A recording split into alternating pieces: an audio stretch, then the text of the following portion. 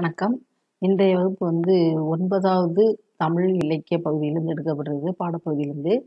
அது வழக்கம் போல் போட்டித் தேர்வுக்குரியது தான். இந்த தலைப்பு உங்களுக்கு அக்கறை என்று கொடுக்கப்பட்டிருக்கு. இந்த கவிதையினுடைய எழுதியவர் கல்யாண்ஜி என்பவர். அது மட்டுமல்லாமல் இந்த கவிதை பற்றி மட்டுமல்லாமல் நம்ம ஹைக்கூ என்ற ஒரு வடிவத்தையும் நம்ம சேர்த்தே பார்க்க போறோம். இந்த தலைப்புல என்ன செய்தி முன்னுரையாக கொடுக்குறாங்க அப்படின்னா, உரைநடையில் கவிதை எழுதுவதை பாரதி தம் வசன கவிதைகளின் வழியாக தொடங்குகிறார். அப்ப கவிதை என்பது மரபு கவிதை, புதுக்கவிதை என்ற 2 பிரிவு இருக்குன்றத முன் வகுப்புல சொல்லியிருக்கோம். அது போக இந்த உரைநடையில் கவிதை எழுதுகின்ற ஒரு போக்கு தான் நம்ம புதுக்கவிதை என்ற நான் குறிப்பையும் சொல்லியிருந்தேன். அதுக்கு வசன கவிதை என்ற ஒரு வடிவமாகத்தான் பாரதி முதல்ல கையாண்டார். பாரதி கையாண்ட உரைநடையினுடைய கவிதை வடிவம் தான் வசன கவிதை. எனவே அவற்றின் தொடர்ச்சி தான் இந்த புதுக்கவிதையாக வளர்ந்தது. எனவே புதுக்கவிதையுடைய வரலாறு 100 ஆண்டுகளை எட்டிவிட்டது. புதுக்கவிதைகள் எதை பற்றி பேசியது அப்படின்னா, மனித நேயத்தை வலியுறுத்தும்படியாக இருந்தது. அப்படின்னா என்ன அர்த்தம்னா, ஒரு மனிதனுக்கும் மற்றொரு மனிதனுக்கும் இடைப்பட்ட ஒரு அக்கறையும் அன்பும் நேசமும் மிக முக்கியம் என்பதாக இந்த கவிதைகள் சொல்லின. பிறகு பரபரப்பான இந்த நூற்றாண்டு வாழ்வின் நெருக்கடியில் மனிதம் நசுங்கிவிடக் கூடாது அப்படின்னா, மனித நேயம் சொல்றேன், ஹியூமன் பீயிங்க முதல்ல இரு அப்படின்னு சொல்றோம்ல, அது மனித நேயம் நசுங்கிவிடக் கூடாது என்பதற்காக கவலை கொள்ளக்கூடிய புதுக்கவிஞர்கள் பலர் இருந்தனர் என்பதை ஒரு செய்தியா சொல்றாங்க. அது மட்டுமல்லாமல் அவர்கள் தங்களுடைய பல பரிமாணங்களில் வெளிப்படுத்துகிறார்கள். அப்படின்னா அந்த கவிஞர்கள் அவங்கவுங்களுக்கு தெரிஞ்ச பல்வேறு உத்திகளின் வழியாக இந்த கவிதையில் இந்த மனிதத்தை வலியுறுத்துகிறார்கள். அப்படிப்பட்ட ஒரு கல்யாண்ஜியுடைய கவிதை மனிதம் பரவலாக வலியுறுத்தப்படுவதாக அமைகிறது என்ற ஒரு செய்தியுடன் ஒரு கவிதை அமைகிறது. இந்த கவிதையில அக்கறை என்ற தலைப்பில் இவர் கொடுத்திருக்க இந்த கவிதை, சைக்கிளில் வந்த தக்காளி கூடை சரிந்து முக்கால் சிவப்பில் உருண்டது. அனைத்து திசைகளிலும் பழங்கள். தலைக்கு மேலே வேலை இருப்பதாய் கடந்தும் நடந்தும் அனைவரும் போயினர். பழங்களை விடவும் நசுங்கி போனது அடுத்த மனிதர்கள் மீதான அக்கறை. இந்த கடைசி 2 வரி தான் இந்த செய்தி. அடுத்த மனிதர்கள் மீது அக்கறை இப்ப அழிந்து விட்டது. எதை விட என்றால் பழங்களை விட. பழங்கள் கொட்டிடுச்சு, யாருமே கொடுத்து எடுத்து உதவி செய்யவே இல்லை. எல்லோருமே தங்களுக்கு தலைக்கு மேல வேலை இருப்பதாக ஒவ்வொருத்தரும் தனக்குள் சொல்லிக்கொண்டு அந்த இடத்தை நடந்து கடந்து விடுகிறார்கள். கடந்து விடுறதுனால தாண்டிடுறாங்க. எனவே யாருமே உதவி செய்யாத அந்த நேரத்தில் பழங்கள் எல்லாம் நசுங்கி விட்டது. அதை விட முக்கியம், அனைவருடைய மனதில் உள்ள மனித நேயம் அழிந்து விட்டது என்பதை கவிஞர் வெளிப்படுத்துகிறார். கல்யாண்ஜி பற்றி ஒரு குறிப்பை உங்களுக்கு இந்த ஒரு பேராகிராஃப்ல கொடுக்குறாங்க பத்தியில. அவருடைய இயற்பெயர் கல்யாண சுந்தரம். இவர் பல்வேறு படைப்புகளை வெளியிட்டிருக்காரு. சிறுகதை வடிவத்துல, கவிதையாக, கட்டுரையாக, நாவலாக எழுதுகிறார். வண்ணதாசன் என்ற பெயரில் கதை இலக்கியத்திலும் கதை எழுதும்போது தன்னுடைய பெயரை வண்ணதாசன் என்று குறித்துக் கொள்கிறார். பிறகு அது மட்டும் இல்லாமல் கவிதை நூல் நிறைய இருக்கு அவருடையது. புலரி, முன்பின், ஆதி, அந்நியமற்ற நதி, மணல் உள்ள ஆறு என்பன சில கவிதை நூல்கள். கட்டுரை தொகுப்பு அகமும் புறமும் என்ற நூல். பிறகு கடிதங்களை எல்லாம் தொகுத்து இவருடைய நூல் சில இறகுகள் சில பறவைகள் என்ற பெயரில் வெளிவந்துள்ளது.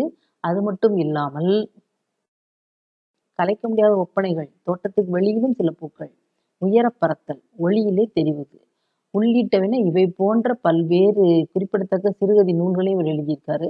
இவருடைய ஒரு சிறுகதை தொகுப்புக்கு 2014 சாகித்ய அகாடமி விருது கிடைத்திருக்கிறது.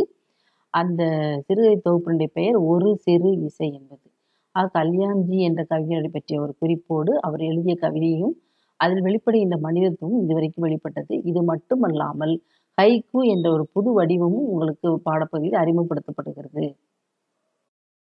அதுல அமுதோன் என்ற கவிஞர் எழுதிய ஹைக்கூ ஒரு ஹைக்கூ என்பது ஒரு புதுக்கவிதையுடைய மற்றொரு வடிவம். மிகச்சிறிய அளவில் எழுதப்படுகின்ற ஒரு கவிதை வடிவம் தான் இது. அதை பற்றி ஒரு விளக்கம் இதுக்கு அடுத்த பகுதியில் இடம்பெறுகிறது. இப்போதைக்கு உதாரணத்துக்கு கொடுக்கப்பட்ட இந்த கவிதையை மட்டும் நம்ம வாசிக்கலாம். இந்த காட்டில் எந்த மூங்கில் புல்லாங்குழல். அவ்வளவுதான். ஒரே ஒரு தொடர்ல போட்டா ஒரு தொடர் தான் வரும். ஒரே ஒரு சென்டென்ஸ் என்ற ஒரு வாக்கியத்தில் அமைந்துடும். இதை கவிதையாக மாற்றும் போது ஒரு கற்பனை நயத்துக்கு முக்கியத்துவம் கொடுக்கப்படுகிறது.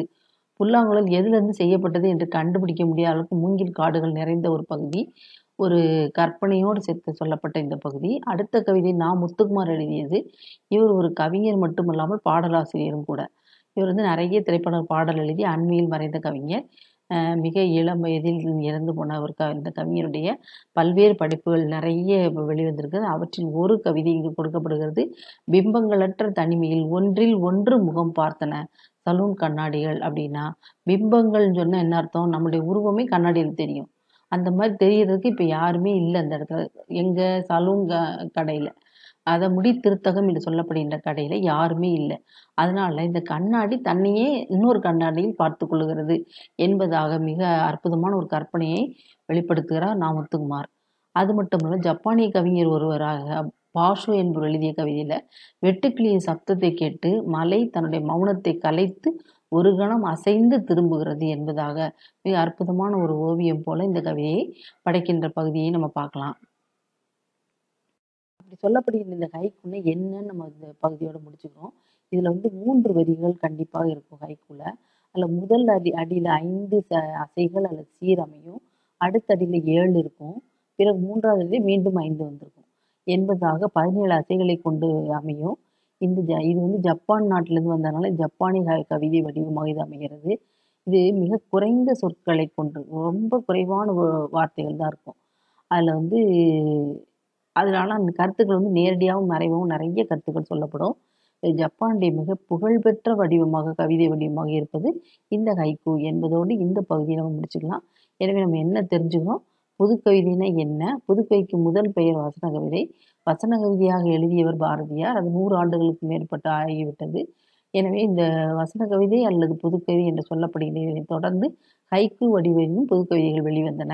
அதுல வந்து புதுக்கவிதை எதை முன்னிறுத்தியதுன்னா மனித நேயத்தை முதலிடமாக சொல்லி சொல்றது. அதுல மனித நேயத்துல பல்வேறு கவிஞர்கள் வெளிப்படுத்தினாலும் கல்யாண்ஜியுடைய கவிதை ஒரு உதாரணத்துக்காக சொல்லப்பட்டிருக்கு என்று சொல்லி இந்த பாடப்பகுதியுடைய பாயத்தை எழுதி ஒரு கவிதை கல்யாண்ஜி கவிதையை எழுதணும். ஹைக்கூன்னா என்னன்ற ஒரு குறிப்போடு சேர்த்து உங்களுக்கு சொல்லியிருக்கேன். உங்களுக்கு இந்த ஹைக்கூ என்ன என்பது இந்த கடைசியாக கொடுத்துருக்கேன். இந்த பத்தி வந்து உங்களோட புத்தகத்துல இல்லை. நான் உங்களுக்காக புரிஞ்சுக்கிறதுக்காக கொடுத்துருக்கேன். ஹைக்கூ கவிதையுடைய ஒரு உதாரணம் மட்டும்தான் உங்களுக்கு கொடுக்கப்பட்டிருக்கு. தொடர்ந்து படித்து பதிவுகளை போடுவது மட்டும் அடுத்த வகுப்பு சிறப்பாக போவதற்கு உதவியாக இருக்கும். படிப்பது பயனுடையதாக இருக்கும் என்று நம்பினீங்கன்னா அதை பிற மாணவர்களுக்கும் கொடுங்க. கல்வி வந்து கரையில்லாதது. கற்க கற்க மேலும் கற்க தூண்டக்கூடிய பெரிய ஆற்றலை உடையது. எனவே எல்லோருக்கும் கொடுத்து இதை நாம் பயன்பெற்று பயன்பெறுவோம். தொடர்ந்து சந்திப்போம் அடுத்த வகுப்பில். நன்றி, வணக்கம்.